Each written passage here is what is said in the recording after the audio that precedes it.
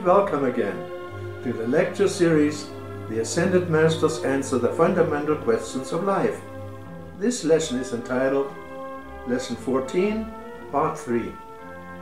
Let us talk about the strictness of the cosmic law. The cosmic law governs all affairs of this planet. It is the ultimate authority. Under the provisions of the cosmic law, the masters are the authority of the ascended realm, but a master can only interfere in the affairs of the human realm if so specifically invited. If so invited, it is the law that the greater consciousness, in this case that of the ascended master, must always answer the call of the lesser, namely unascended beings. What you invite an ascended master is just the beginning. The cosmic law insists that energy so expanded from the ascended master realm must be balanced by manifesting practical works, namely selfless service to God and mankind, such as serving as a volunteer. From this discussion it's apparent that it is primarily up to us, the Chilas, to make the initial efforts to save ourselves and the planet. Because of the accumulated mass karma of mankind, the cosmic law will only make very limited concessions to the Great White Brotherhood. The Mahachahan said, "We have stretched the cosmic law thin." In other words, the Ascended Masters have stretched the cosmic law as far as it could possibly go to achieve a blessing for the earth. Any further request by the Ascended Masters, not accompanied by a sufficient constructive effort of the Chilas, may be responded to by the cosmic law with sharp reaction. If we follow the directives laid out before us, the Ascended Masters and the cosmic law will help. Then the Earth axis may be straightened, and the dispensation of 1952 may be followed by another new dispensation.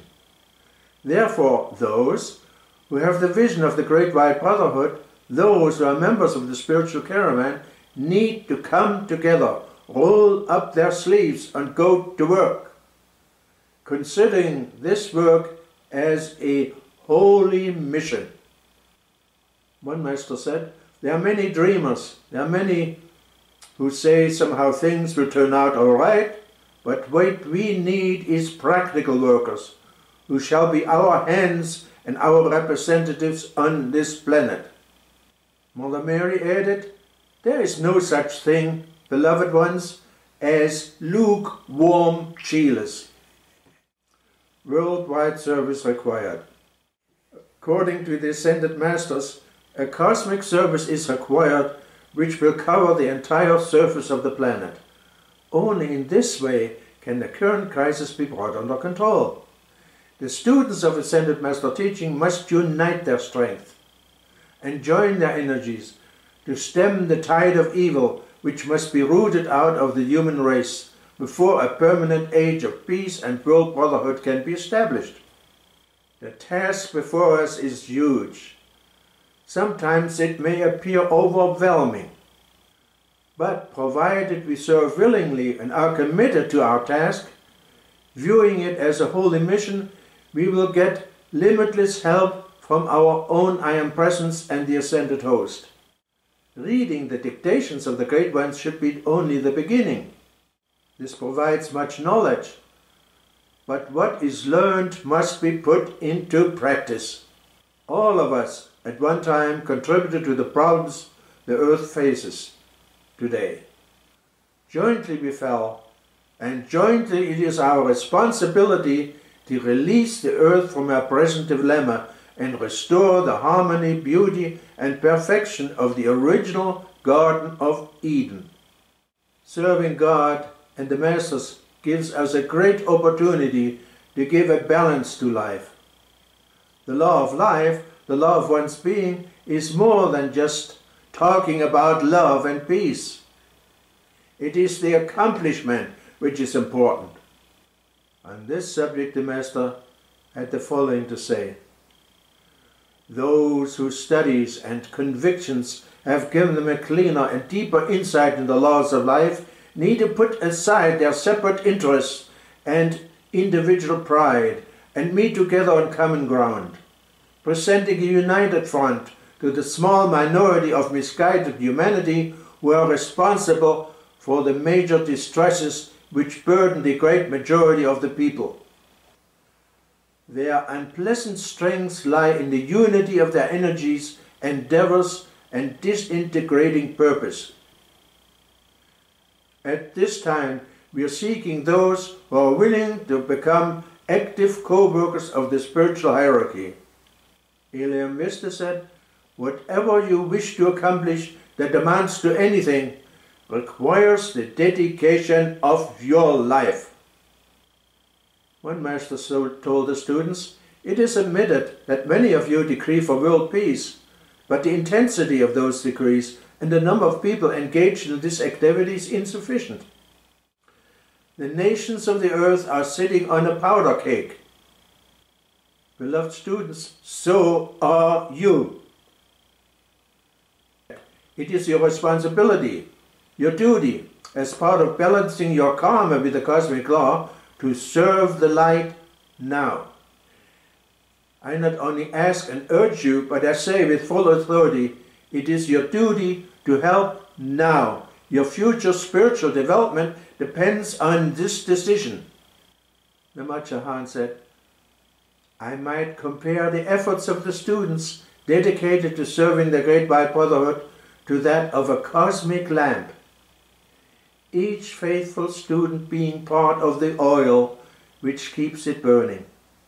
And I say to you, its light may be seen in the farthest reaches of the universe, shining like a beacon from the land of shadow and pain. We, in the realms of light, thank you individually for each drop of oil which keeps this lamp alight. The ideal balance for the most rapid spiritual development is individual application leading to self-mastery coupled with active service." Lord Maitreya, the former teacher of Jesus, counseled, "I summon you. Where there was one Christ, now there must be many. Where there was one Master of Light, there must now be 10 billion of them. Where there was one white-robed figure, skin bronzed by the sun, riding triumphantly into Jerusalem, now there must be many. Join then with the great beings of light in a consecration of yourself and of your life energies to service." Every time that the door has been closed between the Ascended Master Octave and the human, it was closed because the investment from above was not balanced by works from below. Saint Germain stated, "This is most important, for in the days that are to come, we do require an army of light all over this earth, of individuals in a constant state of alertness, a constant state of grace, a constant state of harmony, balance and poise, ready to move at an instant. Then, if an activity is about to take place, we desire to direct 1,000 light rays, simultaneously 1,000 leaders will stand and 1,000 groups will go into action and disaster will be averted. This is the training for those few who walk under the banner of freedom in my name." When your inner bodies are refined and you have that consciousness of listening grace, then easily in times of crisis we can use you. You are our hands. You are our feet. You are our lips through which we can speak. We have no other in the physical world.